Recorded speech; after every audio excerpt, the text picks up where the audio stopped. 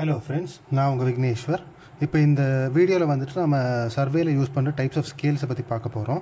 நம்ம மொத்தமாக சர்வேயிங்கில் யூஸ் பண்ணுறது வந்து 5 டைப் ஆஃப் ஸ்கேல்ஸ் இருக்குது. அதில் பேருங்க என்னென்னா உங்களுக்கு வந்து first plain scale, diagonal scale, card scale, vernier and micro scale. இந்த மாதிரி 5 டைப் ஆஃப் ஸ்கேல்ஸ் வந்து நம்ம யூஸ்வலாக யூஸ் பண்ணுவோம். இதில் முதல்ல பிளெயின் ஸ்கேல்னு பார்த்தீங்கன்னா நம்ம நார்மல் ரூலர் இருக்குது இல்லையா, ரூலரில் இப்போ வந்து பார்த்திங்கன்னா சென்டிமீட்டரும் எம்எம்மும் பார்க்க முடியும் இல்லையா. இந்த பெரிய இது வந்து சென்டிமீட்டர் அண்ட் சின்னது வந்துட்டு 4, 5. இதில் இந்த 1, 2ன்றது சென்டிமீட்டரும் இந்த சின்ன சின்ன லைன்ஸ் வந்துட்டு எம்எம்மையும் டெபிக்ட் பண்ணும் இல்லையா. இந்த நார்மல் 2 டைமென்ஷன் இருக்கிற ஸ்கேலை வந்து டெபிக்ட் பண்ணுறது தான் பிளெயின் ஸ்கேல். இதே டயகனல் ஸ்கேல்னு பார்த்தீங்கன்னா நம்ம இன்ஜினியரிங் ட்ராயிங்கில் யூஸ்வலாக கார்ட்ஸ் வச்சு ஒரு டேபிள் மாதிரி ஸ்கேலை வந்து க்ரியேட் பண்ணுவோம். அதாவது இப்போ யூஸ்வலாக ஒரு லைன் இப்படி நார்மலாக போட்டுட்டு ஏதாவது ஒரு லென்த்துக்கு போட்டு ஒரு 60 டிகிரி ஆர்க் இல்லை 45 டிகிரி ஆர்க் போட்டுட்டு அதில் வந்து நம்ம கார்ட்ஸாக ஏதாவது ஒரு ரேடியஸ் எடுத்துகிட்டு கார்டாக நம்ம இப்படி பிரிச்சுட்டு இந்த லைனை ப்ரொஜெக்ட் பண்ணி அதுக்கப்புறமா இந்த சைடில் இன்னொரு லைன் போட்டு இதையும் அதே மாதிரி எவ்வளோ சப்டிவிஷன்ஸ் வேணுன்றதுக்கு ஏற்ற மாதிரி ஒரு 3-4 ஆர்க் போட்டுட்டு இது பண்ணி ஒரு பாக்ஸ் போடுவோம் இல்லையா. இந்த மாதிரி போடுறது வந்துட்டு நமக்கு டயகனல் ஸ்கேல்னு சொல்லுவாங்க. இது எப்படின்னா இந்த இடத்துல இந்த மாதிரி பாக்ஸஸ் க்ரியேட் ஆகும். க்ரியேட் ஆனதுக்கப்புறமா இந்த இடத்துல திருப்பி இந்த லைனை வந்து நம்ம மறுபடியும் சின்னதாக்கி இந்த மாதிரி பெருசாக்கி விடுவோம். இந்த இதில் வந்துட்டு உங்களுக்கு இதுவாகிற மாதிரி வரும். இந்த மாதிரி வர ஸ்கேலில் வந்துட்டு நம்ம 3 டைமென்ஷன்ஸ் போட முடியும். ஒன்று சென்டிமீட்டராக இருக்கும், இன்னொன்று எம்எம், அதுக்கப்புறம் எம்எம்முக்கும் கம்மி 0.1 அந்தளவுக்கு போக முடியும். இது வந்துட்டு டயகனல் ஸ்கேல்னு யூஸ்வலாக சொல்லுவாங்க. கார்ட் ஸ்கேல்ன்றது பேசிக்காக என்னென்னா நம்மளோட அந்த ஆங்குலர் மெஷர்மெண்ட்ஸ் இருக்குது இல்லையா. அதாவது இப்போது யூஸ்வலாக நம்ம அந்த ஆர்க் வச்சுட்டு ஆங்கிள்ஸ்லாம் வரைவோம் இல்லை. இப்போது நார்மலாக ஒரு லைன் போட்டுட்டு ஏதோ ஒரு ரேடியஸில் ஒரு ஆர்க்கை போட்டுட்டு ஆர்க்கில் வந்துட்டு அதே ரேடியஸ் வச்சுட்டு திருப்பி இங்கே மறுபடியும் இப்படி 2 போட்டோம்னா இது 60 டிகிரிஸ், இது 120 டிகிரி அப்படி சொல்லிட்டு வருவோம் இல்லையா. அது வந்துட்டு கார்ட் ஸ்கேல்னு சொல்லுவாங்க. இந்த கார்ட் ஸ்கேல் வந்துட்டு மெயினாக ஆங்கிள்ஸ்க்காக தான் யூஸ் பண்ணுறது. இதில் நம்ம வந்து பைசெக்ட் பண்ணி திருப்பி தேவையான ஆங்கிள்ஸ் வரைக்கும் கொண்டு வரலாம். அதாவது நமக்கு 60யும் 0வும் திருப்பி பைசெக்ட் பண்ணால் 30 வரும், 90 and 0னா 45. அந்த மாதிரி பைசெக்ட் பண்ணி ஆங்கிள்ஸ் நமக்கு தேவையான ஆங்கிள்ஸை கொண்டு வர முடியும். அது வந்துட்டு கார்ட் ஸ்கேல்னு சொல்லுவாங்க. இப்போ அடுத்து வரப்போது வெர்னியர் ஸ்கேல். வெர்னியர் ஸ்கேல் வந்து ரொம்ப காமனாக யூஸ் பண்ணுற ஒரு ஸ்கேல். நம்ம காம்பஸ், தியோடலைட், அப்புறம் வெர்னியர் ஸ்கேல் பால்ஸ்லாம் மெஷர் பண்ணுறதுக்கு வெர்னியர் ஸ்கேல்லாம் நம்ம +2 அப்போது பின்ன காலேஜ் அப்போலாம் பார்த்துருப்போம் இல்லையா. அந்த இடத்துல எல்லாமே யூஸ் பண்ணுறது வெர்னியர் ஸ்கேல். இதோட மெயின் கான்செப்ட் என்னன்றதை இப்போ பார்ப்போம். கான்செப்ட் என்னென்னா இப்போ நமக்கு வந்து சாதாரணமாக ஒரு நார்மல் ஸ்கேலில் வந்துட்டு சென்டிமீட்டர், எம்எம் இது 2 மட்டும் தான் பார்க்க முடியும் இல்லையா. இதிலே நமக்கு எம்எம் வந்து பார்க்குறது ரொம்ப கஷ்டமாக இருக்கும். வேறஸ் இப்போ இவங்க என்ன பண்ணுவாங்கன்னா இந்த எம்எம்மில் இருக்குது இல்லையா, இதில் ஒரு 0.1 எம்எம்க்கான டிஸ்டன்ஸை எடுத்துப்பாங்க. அந்த 0.1 எம்எம்க்கான டிஸ்டன்ஸை வந்துட்டு அவங்க சின்ன சின்ன பார்ட்ஸாக பிரிப்பாங்க. அதாவது இப்போது ஃபார் எக்ஸாம்பிள் உங்களுக்கு இங்கே இந்த இடத்துல சென்டிமீட்டர் எம்எம் அண்டு இதில் வந்து 0.1 எம்எம் இருக்குதுன்னு வச்சுப்போம். இந்த 0.1 எம்எம்மை வந்துட்டு 10 டிவைட் பண்ணுவாங்க. இப்போ அதாவது 0.1 சென்டிமீட்டர்ஸ்னு சொல்லணும், 0.1 எம்எம் இல்லை. 0.1 சென்டிமீட்டரை வந்துட்டு 10 டிவிஷனாக டிவைட் பண்ணுவாங்க. அப்போது நமக்கு 0.01 வருமா.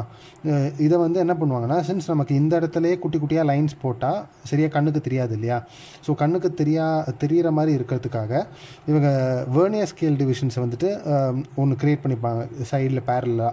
இதில் எப்படி என்ன கான்செப்ட்னா இந்த 0.1 சென்டிமீட்டர்ஸ் இருக்குல்ல, இந்த 0.1 10 டிவைட் பண்ணால் 0.01 வருதுங்களா.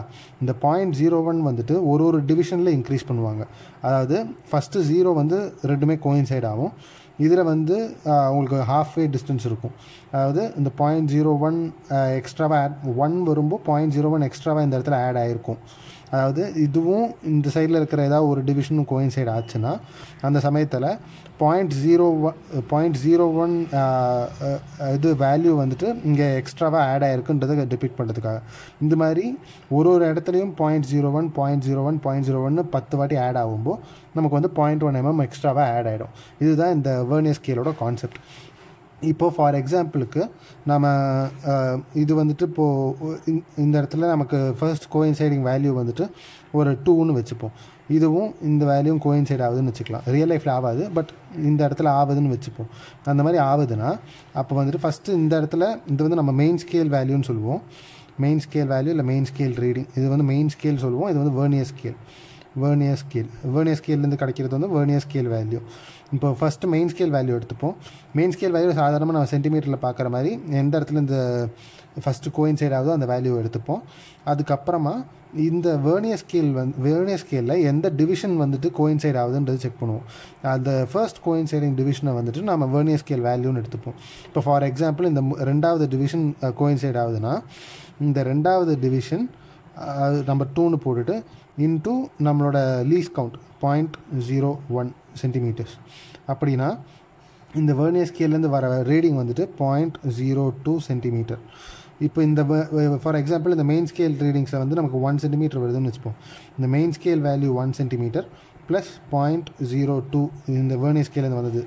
இது ரெண்டுத்தையும் ஆட் பண்ணால் 1.02ன்னு வரும், சென்டிமீட்டர்னு வரும். இதுதான் நம்மளோட ஆன்சர். இது வந்து என்னென்னா நமக்கு ரொம்ப சின்ன சின்ன இது வந்து கண்ணுக்கு தெரியாமல் இருக்கிறத கண்ணுக்கு தெரிகிற மாதிரி டிவிஷன்ஸாக மாற்றத்துக்காக யூஸ் பண்ணுறாங்க.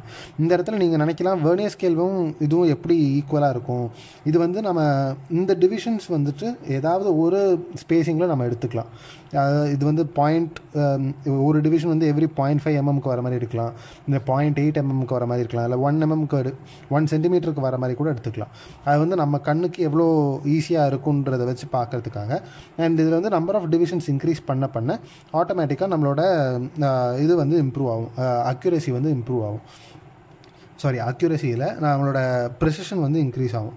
அது எவ்வளோ கம்மியான வேல்யூஸ் எடுக்கலான்றது வந்து இன்க்ரீஸ் ஆகிட்டே போகும். இப்போது இந்த இது வந்து ஃபார்முலா வைஸ் பார்த்தா இன்னும் உங்களுக்கு வந்து நல்லா புரியறதுக்கு வாய்ப்பு இருக்குது. நம்ம இங்கே சொன்னோம் இல்லையா, இங்கே இருக்கிற மெயின் ஸ்கேலோட லீஸ்ட் வேல்யூ வந்துட்டு இந்த இடத்துல இருக்கிற 10 டிவிஷன். ஸோ இது வந்து சிம்பிளாக ஃபார்முலா பேசிஸில் சொல்லணும்னா n divisions of main scale, n divisions of vernier scale வந்துட்டு n-1 divisions of main scaleன்னு சொல்லலாமா? மெயின் ஸ்கேல் வந்து நம்ம மெயின் ஸ்கேல் வேல்யூ எஸ்ன்னு எடுத்துப்போம்.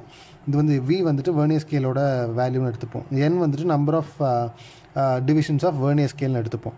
n-1 அதாவது 10 - 1 9 divisions of main scale is equal to 10 divisions of vernier scaleன்னு எடுத்துக்கலாமா? அதாவது நம்ம இந்த இடத்துல வந்துட்டு இப்போது v வந்துட்டு அப்ராக்சிமேட்டாக n-1/n இன்ட்டு எஸ்ன்னு எடுத்துக்கலாமா?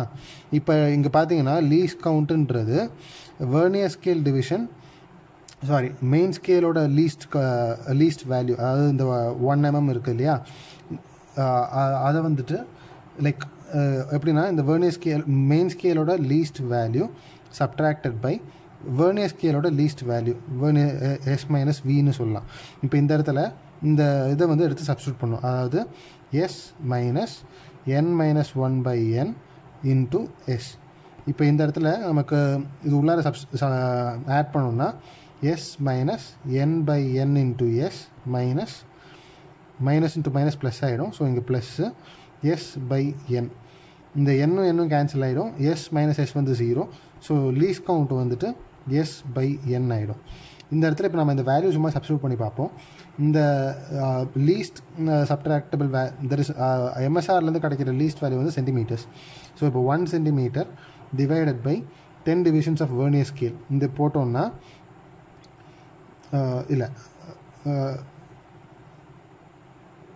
இந்த மாதிரி போட்டோம்னா நமக்கு 1/10 டிவிஷன்ஸ் வந்து கிடைக்கும். அதாவது 0.1 சென்டிமீட்டர்.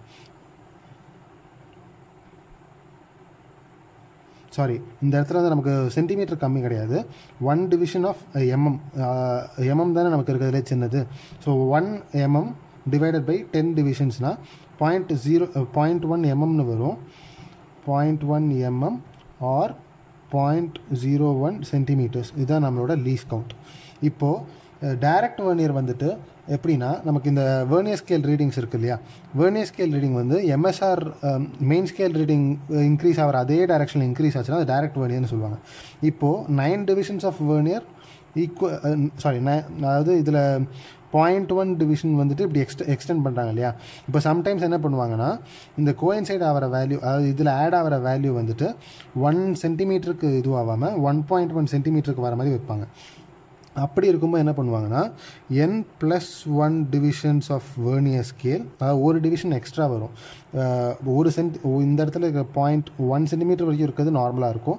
அதுக்கப்புறம் ஒரு 0.1 வந்து 10 டிவைட் பண்ணுற மாதிரி அவங்க அசியூம் பண்ணிப்பாங்க.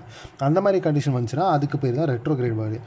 ஸோ அந்த இடத்துல என்ன ஃபார்முலா வரும்னா n+1 divisions of vernier scale is equal to n divisions of n divisions of Vernier scale is equal to n+1 divisions of main scale. அதாவது இந்த இடத்துல இது n+1 divisions of main scale is equal to n divisions of Vernier scale. 10 division of Vernier scale is equal to 11 division of main scale.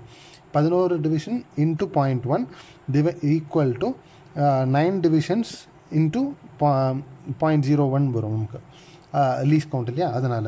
So இந்த direct வெர்னியர்ன்றது நார்மலாக n divisions of vernier scale is equal to n-1 divisions of main scale. இதுதான் இதோட formula.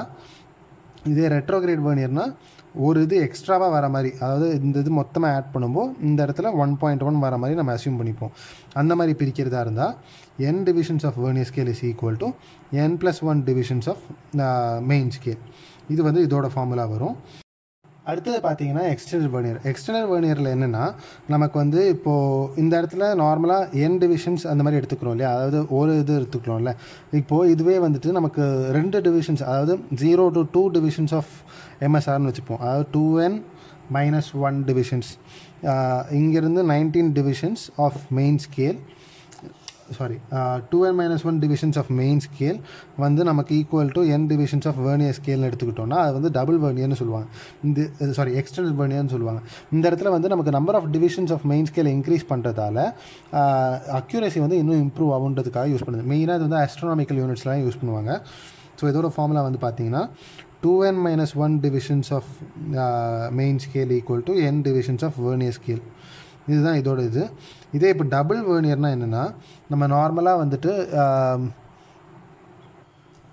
இப்போ double வெர்னியர்னால் என்னென்னா நமக்கு நார்மலாக இப்போ இந்த இதெல்லாம் பார்த்துருப்போம் இல்லையா, அதாவது நம்மளோட இப்போ இந்த இடத்துல எழுதுகிறேன், நம்ம நார்மலாக இந்த தியோடலைட்டில் காம்பஸில் பார்த்தோம்னா 0 இந்த இடத்துல இருக்கும். இந்த சைடில் வந்துட்டு நமக்கு 1, 2, 3 அந்த மாதிரி ஆங்கிள்ஸ் போகும். இந்த பக்கம் 360 வந்து முடியும். ஏன்னா ஆப்போசிட் டைரக்ஷனில் திருப்பி வேல்யூஸ் கொடுப்பாங்களே. ஸோ இந்த இடத்துல வந்துட்டு நமக்கு இந்த பக்கமும் வெர்னியர் தேவைப்படும், இந்த பக்கமும் வெர்னியர் தேவைப்படும். ஸோ என்ன பண்ணுவாங்கன்னா 2 வெர்னியர் வரைஞ்சிப்பாங்க. இந்த இடத்துல இப்போ 0ன்னு காமனாக வச்சுட்டு இந்த பக்கம் 1, 2, 3ன்னு இந்த மாதிரி வெர்னியர் ஸ்கேல் போகும். விஎஸ்ஆர் ரீடிங்ஸ் வந்து இப்படி போகும். வேறஸ்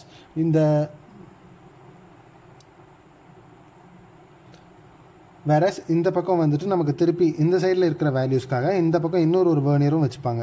1, 2, 3 அந்த மாதிரி இழுத்துகிட்டே போவாங்க. இது வந்துட்டு இன்னொரு வெர்னியர் ஸ்கேல் ரீடிங். இப்போது இந்த பக்கமும் இருக்கும், இந்த பக்கமும் இருக்கும். இந்த 2 பக்கமும் இருந்துச்சுன்னா அது வந்து டபுள் வெர்னியர்னு சொல்லுவாங்க.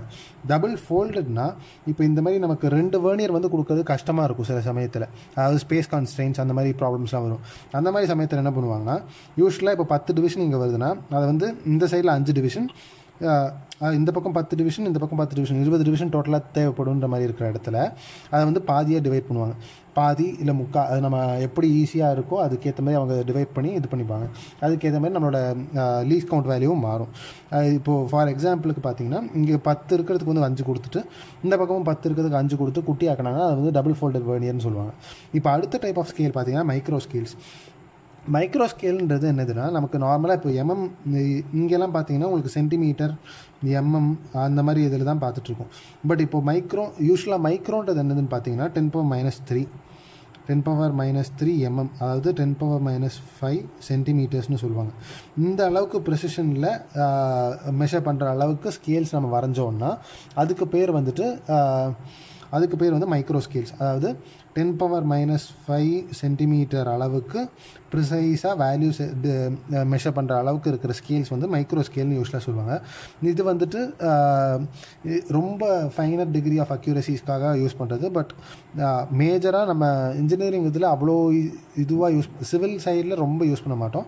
சில இடங்களில் இப்போது மிஷினிங் ஸ்டீல் இதில் அந்த ஸ்டீல் இதில் நம்ம டயமீட்டர் மெஷர் பண்ணுறது, ஏன்னா அங்கெல்லாம் வந்து ஒரு 0.1 mm டிஃபர் ஆனால் கூட போல்ட் வந்து கரெக்டாக நிற்காது. அந்த மாதிரி இடத்துலலாம் மேக்ஸிமம் ப்ரிசிஷன் வரத்துக்கான இடத்துல யூஸ் பண்ணுறது தான் இந்த மாதிரி மைக்ரோ ஸ்கேல்ஸ். ஸோ இதுதான் வந்து டைப்ஸ் ஆஃப் ஸ்கேல்ஸ். அடுத்த வீடியோவில் வந்துட்டு நம்ம ஃபீல்டு புக்கை பற்றியும், அது மட்டும் இல்லாமல் அதுலேருந்து வர நார்மல் எரர்ஸ், சாதாரணமாக வர எரர்ஸ் வந்து எப்படி குரூப் பண்ணலாம், அதெல்லாம் எப்படி இது பண்ணலான்றதை பற்றியும் பார்க்க போகிறோம். தேங்க்யூ.